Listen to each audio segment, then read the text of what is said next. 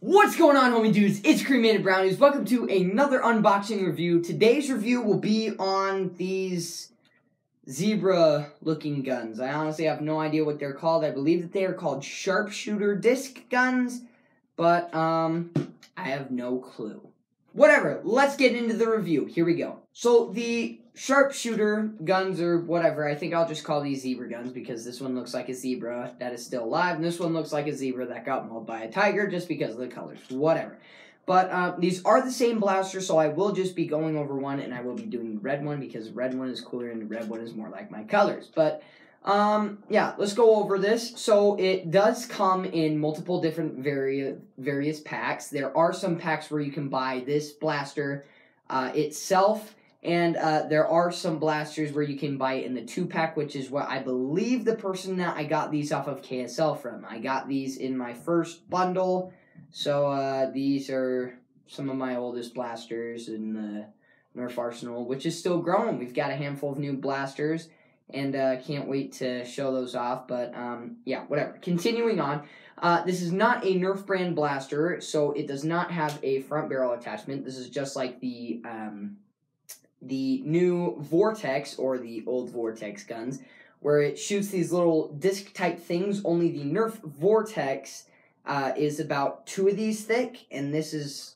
only half of that thickness, and it just barely fits in through, so this is not compatible with Nerf Vortex ammo, but yeah, no front barrel attachment, because I don't think Nerf Vortex or anybody has a front barrel attachment. So I mean, there's not even a front barrel attachment point. I mean, you can find a way to integrate one onto this, but it would honestly be a really big waste because this gun is overall sucky and trash. No stock pack because this is, again, a pistol gun. This isn't a gun that you are made to kind of shoulder and try and get stable to fire. This is a gravity-fed loader. This is kind of the hopper magazine system right here. To open it, like I just did, you just pop open the top cap, and then you get your discs, and you just slide them on down, like so. And this can fit up to 10 at a time, and it's just standard discs, and you just pull the trigger and you shoot them. No priming necessary. That kind of swung right by the camera. And this is a perfect example. I just tried to shake it down, but it's not working. There we go. If you may have seen it, you may have not. There was a little bit of red, and that was the dart. This is a spring-powered blaster, but there is no need to prime it. It is very jerkish, and it moves around a lot, so every time that you pull the trigger, the ammo in here that you are using, it likes to jump around, and it likes to do all that funky stuff, so, yeah, I need a lot more to show it, but I'll show it in the firing demo, which we will get right to.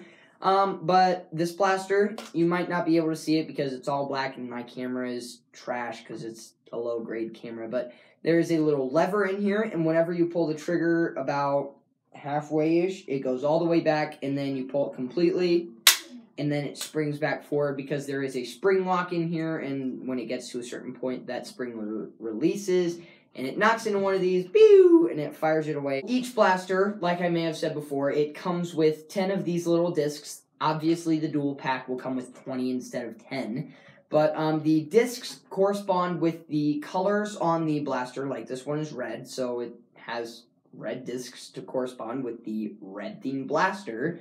And then you saw me fire out a white one, which was a white disc to go along with the white themed blaster.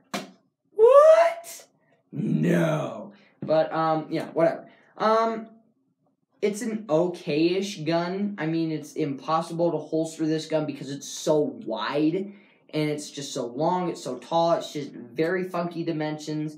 But the grip is a decently okay-ish grip, easy to fit your finger, but with people like me that have larger hands, it's a little bit harder to hold the gun because the grip is made for someone with like smaller fingers or somebody without a pinky. If you don't have a pinky, I'm sorry, your pinky is kind of left wandering. Like, I mean, you can tuck it inside like that, which is really weird. But you can kind of just grab the bottom of the blaster here or the top, or you can just crunch all 3 of your hands together. It is a very small grip for somebody with large hands, but somebody with smaller hands, This will be a little bit tricky of a blaster to use because the trigger is so far forward.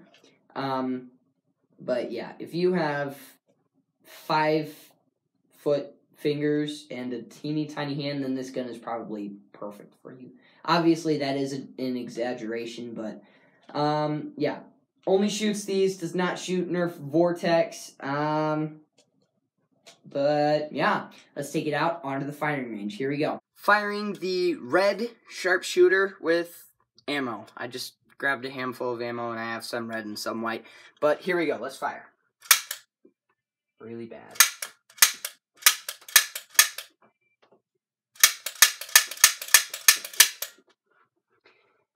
These are built for really, really close range combat.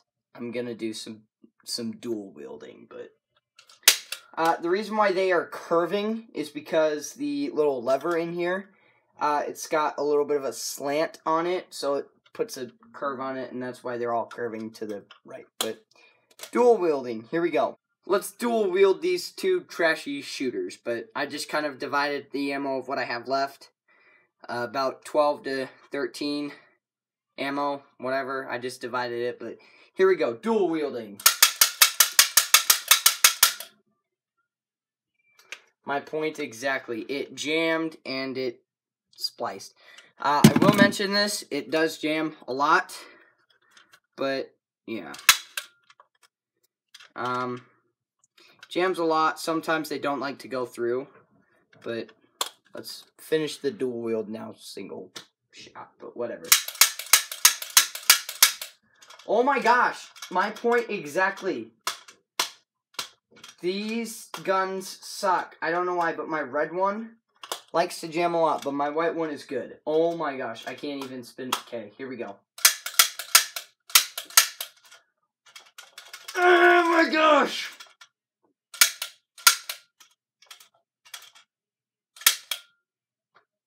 Mission accomplished. I hate these guns. I don't care about them. You suck! Oh, flip. Oh, wait, no, that just pops back on. Oh, well, I don't care. Let's go back. Here we go.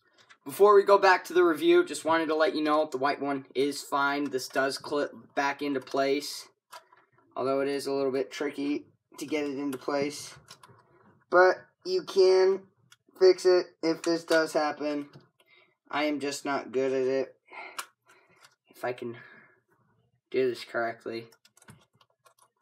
This is like one of those pinch lock systems. Yep, look, there, perfectly fine. Fixed it.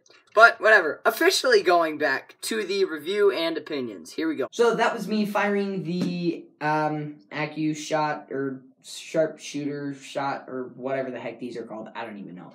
I shot red and the white. Kind of did a little bit of some dual wielding. I forgot to mention, but you may have heard it in the firing demo and just barely. These are a very loud spring blaster. But if you're trying to go stealth mode with this and you're trying to snipe a bunch of guys with actual Nerf guns, then you're going to get your butt whooped because with one trigger pull, that may be one decent shot, but then, as you may have seen in the firing demo, this did happen a handful of times. You pull the trigger and it totally just jars everything and it just jumps it everywhere, so it's almost impossible to get more than 3 shots in a row, just like going like full crazy. I don't even know. But, yeah, decently okay blaster. Like the Nerf Vortex, these discs tend to sail, and, slightest bit of wind. I bet that if there was somebody in the hallway that I shoot down that was blowing, and this went by, it would probably just go, and then it'd just fly anywhere. These are a lot worse than the Nerf Vortex, because the Nerf Vortex, they are thicker, larger, they do have foam on the outside, but they have the plastic stuff in the middle, which gives them a little bit of weight, which gives them a little bit more, I guess you could say, area to go through and to actually move, but not by much. Each blaster by itself, I believe, retailed for around $15 US, but for the pack, I believe you can get it for $25 on Amazon. These are kind of a collectible because they did kind of go out of style and out of stock. I believe that concludes the overview.